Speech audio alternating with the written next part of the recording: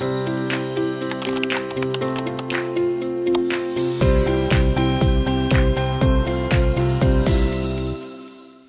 everyone, it's Dr. Gail from Southern Pediatric Clinic, and this is your Healthy Living blog where I help empower parents with the knowledge to help make healthy decisions for their kids.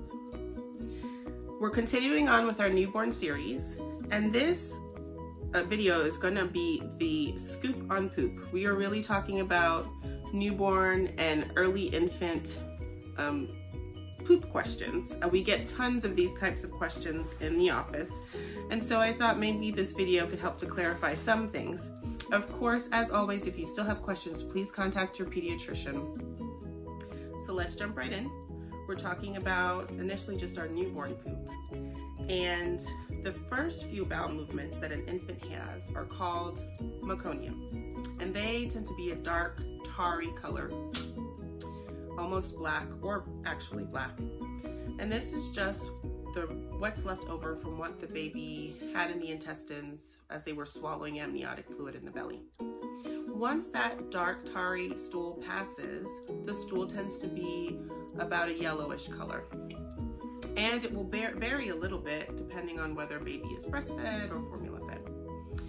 And so a breastfed baby's poop tends to be yellow and look like it has little seeds in it. So we usually call it yellow and seedy.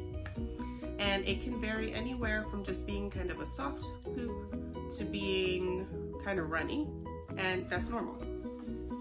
Now a formula fed baby's poop will tend to be a little bit more tannish to yellow, and tends to be a little bit firmer, although it doesn't have to be. And when we say firm, we mean probably about the consistency of peanut butter, and really not much firmer than that. There will be some occasional variation in that color of stool from that yellow. Sometimes you'll get some stool that's more green. Sometimes you'll get even up to dark brown.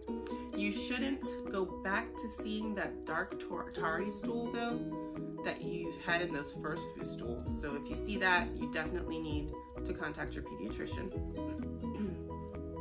And that variation in stool has to do with anything from how fast baby's digesting that day, to if it's a breastfed baby, what mommy ate that day, to if it's an older infant that's now on supplemental foods, to what baby ate that day. So there can be some variation, green to dark brown, that is still completely normal. You may even see occasionally some streaks of blood in stool, and sometimes that's because there's some irritation around the anus or like a pretty bad diaper rash. So sometimes that is possible. But again, if you have any questions about that at all, please contact your pediatrician.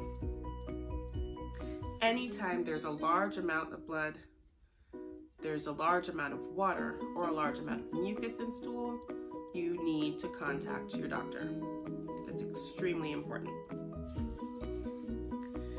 Let's talk a little bit about frequency of stools.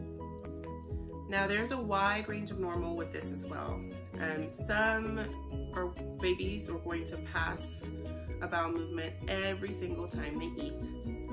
That's normal, it's not considered diarrhea.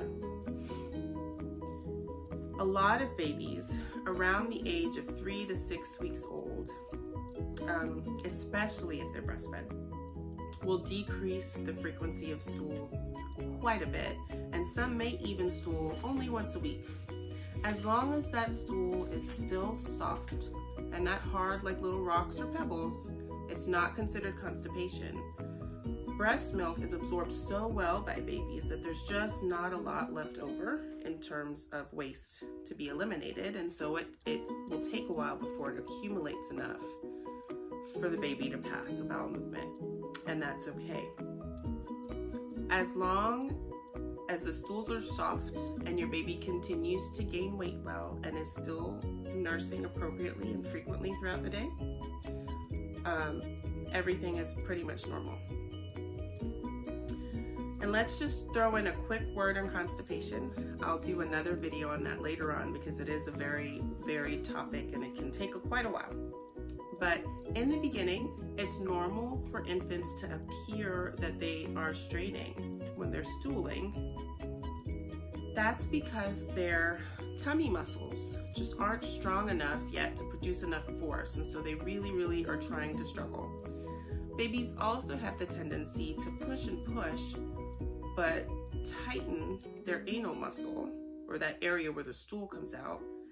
And so they're basically pushing against themselves, and they can get pretty frustrated. They can look like they're struggling and straining pretty hard. And they can even get fussy and start to cry, but it's more because they're frustrated and not really because anything hurts, okay? As long as that stool is coming out soft, it is okay. And babies over time learn how to stool in an efficient way where they can just kind of relax and go to the bathroom. And that's all on poop for now. If you have any other questions, please contact your pediatricians. If you like this video, think it might be helpful to someone else, pass it along to a friend, like the video, subscribe to our channel so you can get updates, and follow us on Facebook and Instagram as well. This is Dr. Gail with her Healthy Living blog, and we'll see you next time.